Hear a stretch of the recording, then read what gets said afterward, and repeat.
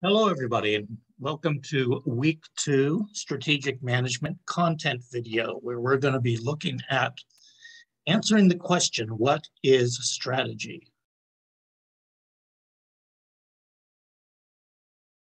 By the end of this presentation, you should have the ability as a group to come together and develop a working definition of strategy for yourself. And the reason we're doing this is you can find a definition for strategy.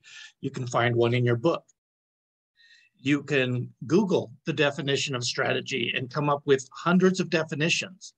So there is no one single definition of strategy that we're going to work with. But as a group, I want you all to come up with a working definition that works for your group throughout the rest of this class. Now, this screen here, we did in class, and you can see some of the responses when I asked, what is strategy? Planning, design, layout, plan to execute, steps to achieving, specific methods to do. So all of these are good. But I think a really good place to start in our understanding of strategy will be with this gentleman here. Now, the video quality on this is not very good, but the sound is decent. This is Michael Porter, Harvard professor. And we're going to use at least one of his concepts, tools, in this class. It's actually used quite widely in business. It's known as Porter's 5 forces of competition. And we'll look at that in more detail later on in the class. But for right now, I thought what we would do is we would listen to him talk about strategy and why most organizations struggle with strategy. Now, I would guess that most all of you would agree that you need a strategy in your organization. Most business leaders agree with this statement. I think you would also agree that competition is getting stronger. That's very true here in the Gulf region, where markets are opening, where competition is rising, where it's not so easy anymore just to be successful because you're here, because you have a history. You have to earn your success. And in order to earn your success, again, you need a strategy. And probably the need for strategy is greater today than ever before. I think we would all probably agree with that. But I have found, as I work with companies all around the world, I found something very remarkable. I found that actually most companies don't have a strategy. Everybody works hard. Everybody goes to the office every day. Everybody does many, many things. But there's really no strategy in any meaningful sense of that word. There's a lot of confusion today about strategy. There's a lot of management fads that have confused leaders as they think about how to build a strategy for their organization. So what I'd like to do today in this very little amount of time is to talk about this very, very basic question. Do you have a strategy for your organization? How do you tell? On what principles should the strategy be based? Is the strategy sustainable? Is it something that you're going to be able to maintain over time and maintain your success? It's these very basic questions that every one of us has to answer in our own organization. They're, in some sense, the essence of management. Now, if we can move our slides forward, let's start here. Why do companies have difficulty with strategy? Well, I think that probably the first reason that there's so much confusion about strategy is actually that Many managers have a confusion about how to think about competition itself. The way you think about strategy has a lot to do with how you think about competition and the marketplace. Now, what I found as I've worked with companies around the world in many industries is that the most common way of thinking about competition is on the left of this slide. Managers think about competition as competing to be the best. It's very natural for managers to want to be the best company in their industry, the best real estate group, the best bank, the best distributor, the best automobile company. Many managers think that that's the job of competition, how to be the best. To understand what the customer's real needs are, to understand how to best organize production, that's the fundamental challenge of competition, how to be the best. This is a very natural way to think about competition. It's very natural because it kind of fits with many of the things that we often talk about, like sports. You know, when you have a sports competition, you want to be the best. You want to be the best football player. You want to be the best tennis player. So it's quite natural to think of competition in business as competition to be the best. However, what we found is that that's a very dangerous way to think about competition. Why is that? Well, first of all, in business competition, there is no best. There is no best way to be a bank. There is no best way to be an automobile company. It all depends on what needs you're trying to serve. Is BMW the best car? Well, it's a good car. It meets a certain set of customer needs. But Volkswagen is a good car too. It meets a different set of needs for a different customer. There is no best in business competition. That's the wrong question. In business competition, instead of thinking about the fact that your job is to be the best company, the proper way of thinking about competition is that your job is to create a unique company. A company that offers something different. A company that offers something unique in which it has an advantage over its competitors. If you think about competition as just trying to be the best, that often leads you to have a very destructive competition, where in order for you to succeed, your competitor has to fail.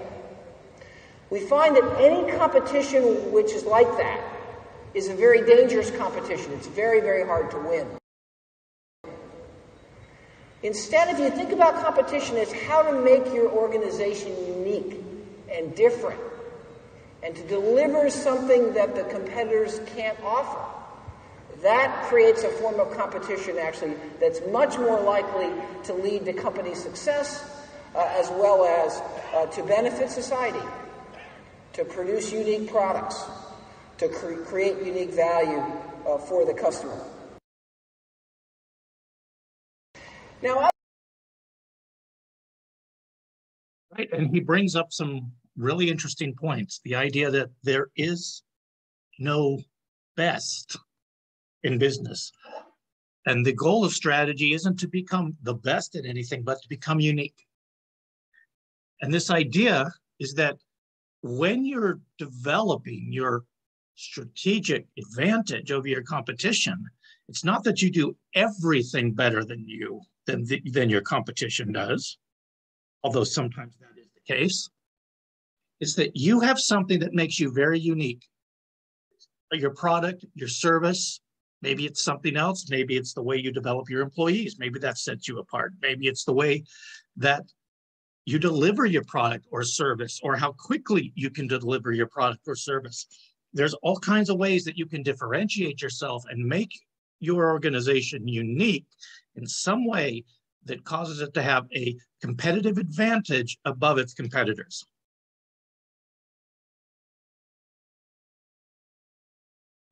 So here we're going to start looking at some of the characteristics of strategy, some basic things that we have to understand. And the first is that the future is unknowable. There are always things that are going to happen that we can't predict. Now, we can look at trends and make a best guess about where those trends are going to take us and how we need to respond. We can look at patterns. We can look at demographic information. We can look at psychographic information. We can look at all kinds of sources of information and then try to predict what's going to happen. And that is the nature of strategy, to plan for a potential future. But there will always be things that are unknowable. For example, when the pandemic hit, when we shut down our economy in March of 2020, nobody expected that. Nobody planned for that. No analysts saw it coming, but it happened. And things like that will happen all the time. Maybe not on that scale, but there will always be unknowable things that happen that nobody saw coming and that nobody planned for. So the future is unknowable. We also have to get comfortable with the idea that there is no correct answer. Now, some of you are going to be uncomfortable with this, and I understand that, and we'll have to work through that. But the truth is, in strategy, there is no one correct answer. There are some answers that are better than others. When you do your strategic alternatives, for example, you're going to come up with 3 to 5 strategic alternatives for the organization your team selected. And eventually, you're going to have to determine which one of those strategic alternatives is best. And you're going to have to be able to back that up with your research. Back it up with data. Why is it the best? What advantages does it have? What disadvantages does it have? What risk comes with it? And you'll have to be able to look at that critically and look at all sides of it, knowing that this is the best answer that you can come up with, but it is not the one right answer. So we need to get comfortable with there not being one correct answer. We're going to have lots of tools presented to us in this course, but those are frameworks only. Those are just tools that you can use to analyze the data so that you can critically think through the problem, the issue that your papers are asking you to address, and come up with solutions and reason it out and present it in a succinct manner. The book provides you your tools, but your book does not have the answer in the sense that you can look at what the rubric is asking you and open your book and find the answer. That's not going to happen. This class requires critical thinking. This class requires you to be able to work through the challenge, the topic, or the questions, thinking about them critically. And critically, I mean by looking at both sides, pluses and minuses, pros and cons, and be able to develop the best answer, the best solution that you possibly can, and being able to support that with your research. We also need to accept that the world is impossibly complex. People are complex. People are always complex. There is no simple solution. There is no simple reason why people do things. There are multiple influences and culture and all sorts of things impact us and affect us every day. And we make meaning in different ways from our interactions with the world. That's a very complex situation. And then because every business problem is a people problem, you have at least 2 people involved with every challenge and every decision and every situation that you're looking at. And so the world becomes impossibly complex, and we cannot water it down to just a simple cause and effect relationship. We have to understand that it's incredibly complex, and we have to look at it to dive into that complexity and see if we can make some sense of it in a way that can answer the questions that our papers are going to ask us to answer. Now, if you don't know, saying I don't know is an acceptable answer. Now, a side note there, Saying, I don't know to a prompt in your papers will not be acceptable because that information you can find. But it's okay in strategy to say, I don't know. It's better to say, I don't know, but I'll try to find out. At the same time, understanding that there is a knowledge gap that we're constantly dealing with. There is some knowledge that we can't get access to. There is some knowledge that may not even exist yet. Or if it does, it exists somewhere where we can't touch it or access it. So to some extent, we have to accept there are some things that we're not going to know. Now, strategy is the responsibility of leaders. Ultimately, it's the responsibility of the CEO to establish the organization's strategy and to make it work by delegating responsibilities to those who report to him or her, and then they continue to delegate on down the line so that the right people are doing the right things. But strategy is a leadership responsibility. It is a leadership task. So keep that in mind. You are operating in this class as a business analyst. That is a leadership type position because you're going to be making recommendations to the CEO on what steps should be taken.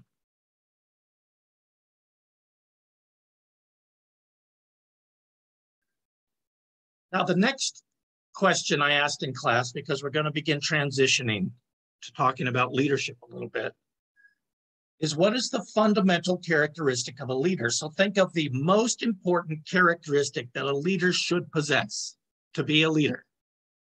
And these are some of the answers that came in.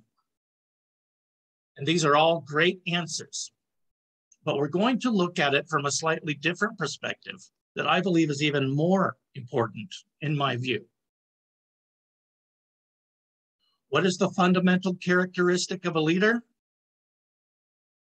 A leader knows where he or she is going. You have to have a goal. You have to have a destination. You cannot lead people anywhere if you don't have a destination that you're heading towards. So the first thing that a leader must possess, the most fundamental characteristic, is that they know where they are going. Because how can you lead if you don't have a destination? There's an old leadership proverb that says, if you think you're leading and turn around and nobody's following you, then you're just taking a walk. And I think that's a very adequate, very appropriate visual of what leadership is. Now, if you have a destination, it implies an ethic. What do I mean by that? Well, an ethic means that you have a reason for going to that destination, that it means something to you, that there is something that you see as worth doing even more than anything else you could be doing. And then you have the ability to communicate your destination and your ethic. So you communicate your destination with a story. We don't try to motivate people necessarily as much as inspire them. Instead, figure out something that is worth doing, that you really think is worth doing. Now, this is going to be the very first step for you to come up with your mission and vision statements. What do you think is really worth doing in your own life? It should be something that you would commit a substantial portion of your time to, of your life to, something that you have deep reasons for pursuing. Then you have to be able to communicate that in a way that appeals to other people's sense of purpose.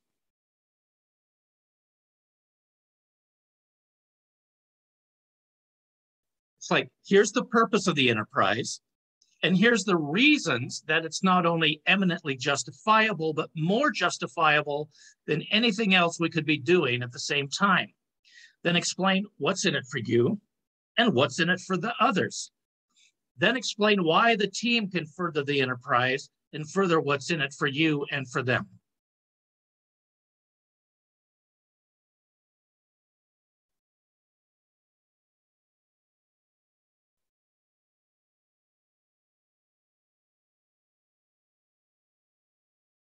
And then how do you do that? How do you get a team together that is willing to be inspired by your vision, that shares your ethic, that shares a strong desire to go where you're going and where you're trying to lead them? Well, to get some insight into that, we're going to look at Jean Piaget and the equilibrated state.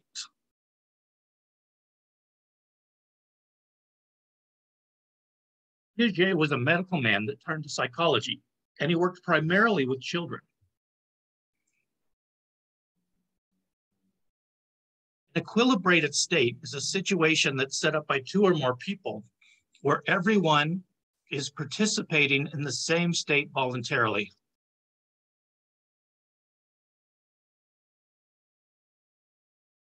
Piaget derives this idea from the way children set up games.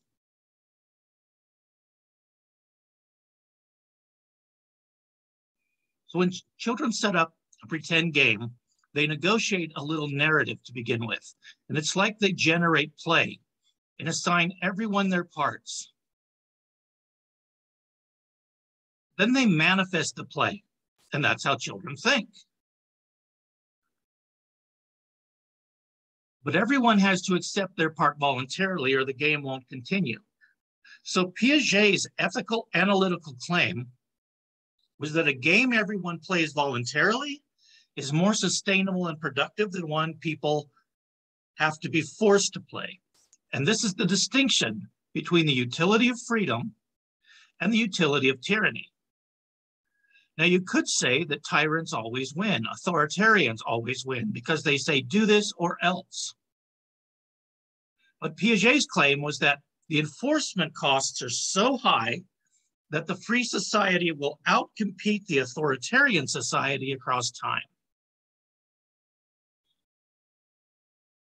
Now, let's say we were going to set up an organization.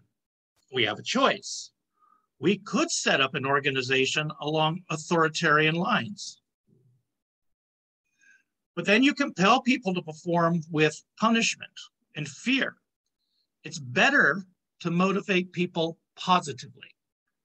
That way, you motivate people positively when you say, look, here's the goal, and here's your role. Here's what this will add to your life practically, and in terms of significant engagement and involvement. And if you can do that, people will, with certain preconditions in place, competence, for example, and a certain amount of conscientiousness, participate in the game voluntarily. You don't have to overlord them.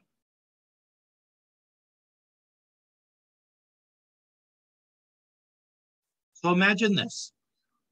Let's say you take one group and you tell them to go home. Spend 4 or 5 hours to formulate a career plan about how they're going to contribute to the organization. So again, you're telling them, go home. In the space of about 4 or 5 hours, figure out how your life fits into our organization. Or we could take a slightly different route. We could take another group and tell them to go home and formulate a plan for their life that includes their job as a subset. Say you have 100 people in each group and run those groups head to head in a competition for a year to see who's most productive. Who wins?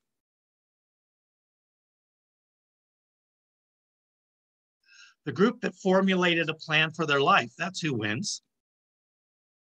They're actually 10% more productive. Now that might not seem by much, but 10% is still 10%. You can gain a 10% increase in corporate level productivity by having your people write out a plan for their life. There's a program online called the Future Authoring Program that thousands of people have done, and it increases the probability that university students will stay in university by 30%. So think about this. If people can't do something useful and productive for their own lives, what makes you think that they will do that for your organization?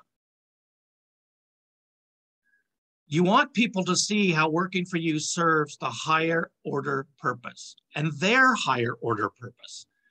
If it doesn't, if they can't formulate that hierarchical purpose, they probably need to find another job because the one you gave them isn't the job for them. If your job runs counter purposes with your own life, how are you going to be motivated?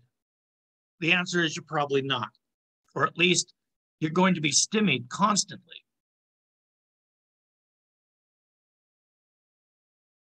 So imagine that what you're trying to do is get everyone pointed in the same direction. I don't mean by eliminating all diversity of opinion or anything like that. The overall organization has a point or a goal, and then everyone in that organization has their point and their goals or their strategy. The overall organization has their point, everyone has their point, but they're integrated within that overarching coherent narrative. And that's the purpose of leadership. And to make that work at every level of the organization, that's what you want to do. It's very difficult, but you build a stable organization if you can do that. So let's return to our question. What is strategy? We want to come up with a working definition. And to do that, we want to look at some of the parts of strategy. Strategy is both an art and a science. Now, the science comes in your research, the data you gather, the information you gather. The art will be in how you put that all together and formulate a coherent plan, strategy, and narrative, and present that in your reports or your assignments. Strategy is always future focused. You can't have a strategy for things that have already happened.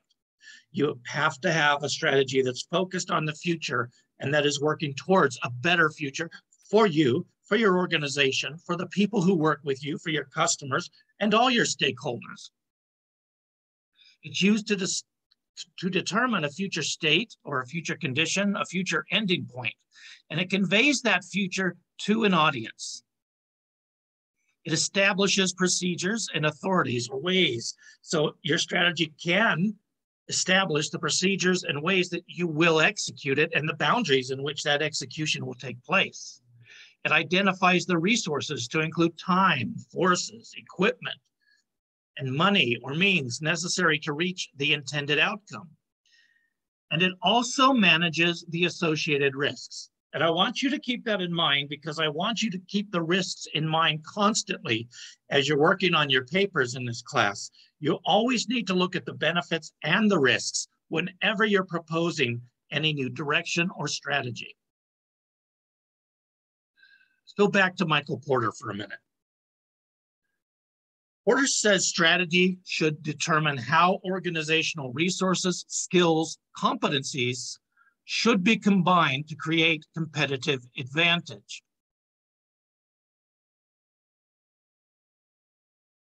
Porter emphasizes the need for strategy to define and communicate an organization's unique position. And remember that it's a unique position. How are you different? In strategic planning, resources allocation is a plan for using available resources, including human resources. And remember that no matter how big the company is, no matter how powerful they are, no matter how much money they have, their resources are still limited. And strategy also considers what we will not do and who we will not serve. You can't be all things to all people, and neither can any organization. So there's always this constant understanding in strategy, and part of your strategy is to identify who you're not going to serve, because that doesn't help. Those particular customers will not help you reach your goal. And it's what will you not do? Because maybe there's business practices you shouldn't be engaged in, or things you shouldn't be manufacturing for sale because they don't go along with your goals.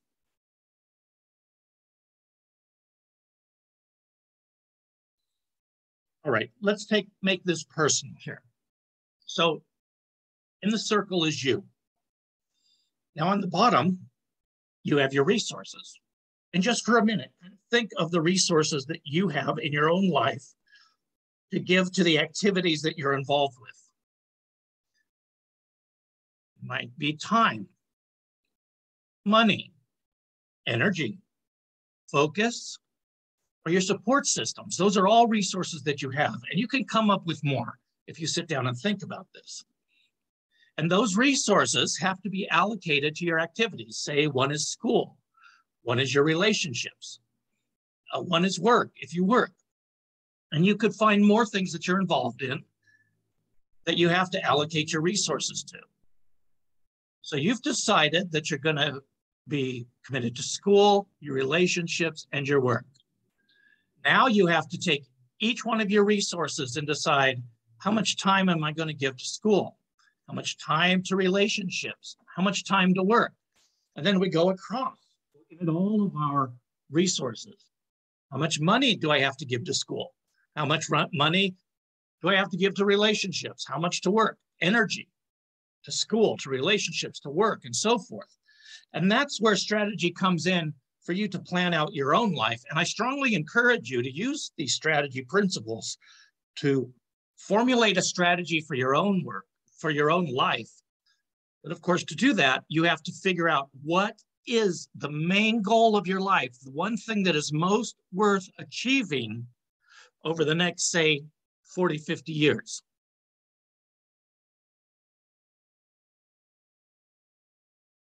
Now, as I said, we're going to work in groups to produce a working definition of strategy, and we will do that next week. I will remind you of all these things. I'll throw them up on the screen. We're in class. We will get together as groups, and each group will come up with a working definition of strategy for itself. Some tips for you. Strategy can be difficult to define, but a good definition is determining how we will win in the period ahead. In business, there are different levels of strategy. Each of these has a different focus and needs different tools and skills. Corporate strategy focuses on the organization as a whole, while business unit strategy focuses on an individual business unit or market. And team strategy identifies how a team will help the organization meet its overall goals and objectives. All these are tips for you to consider when as a team, you will come together and begin to formulate together your own working definition of strategy. So that's the week 2 content. If you missed a class this week, please review this content and then send me a 1-paragraph summary of what was most meaningful to you in this presentation. Hope I see you all in class this coming week. And if you need anything, reach out to me. Thank you.